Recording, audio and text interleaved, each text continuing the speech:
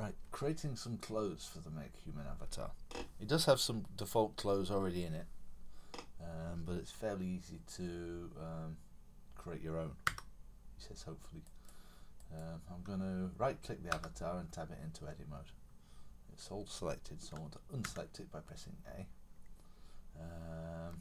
Now I want to select some topology, so I'm going to Alt Shift right click a loop there, Alt Shift right click a loop there. So I've collected two loops. Now I want to expand the selection, so I'm going to do Control plus a few times, and I've selected an area kind of like shorts. Now I want to separate this off. So how do we do that? I need to duplicate it first, so I'm going to do Shift D and then Enter, and then I need to press P to separate. Separate by selection. Now tab out of edit mode and right click the area we've just made, and we've got a pair of skin tight pants. I'm going to apply a material to these because at the moment it's just got the avatar's skin on it, so I'm going to press plus and new and call it pants. Let's give it a diffuse colour. Let's go with that kind of colour, kind of grey. Tab into edit mode, select all that, and then with pants selected there, assign. And hey presto, we've got a base mesh for some pants. Right, so now we've got that little piece made, we can start working on them a bit. What should we do? Let's try and add a belt. So select a face and do Alt Shift right click, and let's try extruding it. Extrude, enter, and then drag with the mouse. Scale it back down a bit. So it's kind of got a bit of a belt area which we can change the colour of. So we add a new material, we call it belt, and then Alt Shift right click that loop, and then press Control plus to grow the loop so it's got all that. And then we'll assign that material.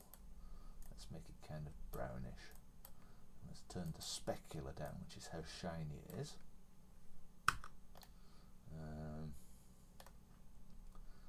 What else can we add on here? We could do the same trick. Nope. Alt Shift right click, Alt Shift right click, extrude, enter, and then just S to scale. Oh, now the problem we've got now is to do with origins, which is the origin between these two selections is in the middle of the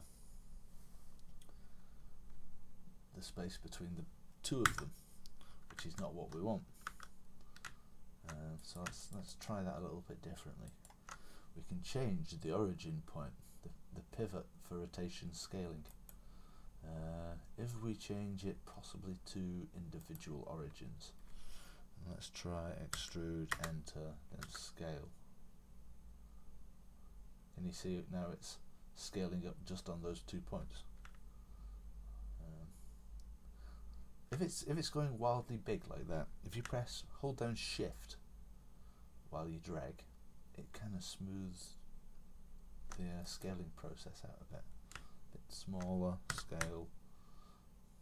Oh, that's good. Let's go with that.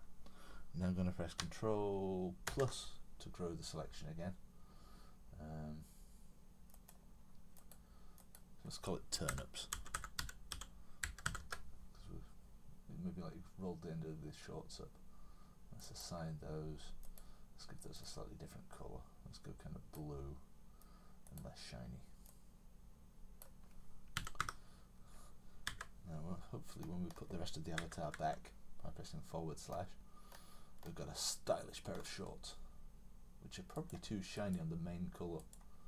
So I'm going to turn down the specular value for that. And you can do the same thing for gloves, shirts, hats. Let's try and do a quick hat.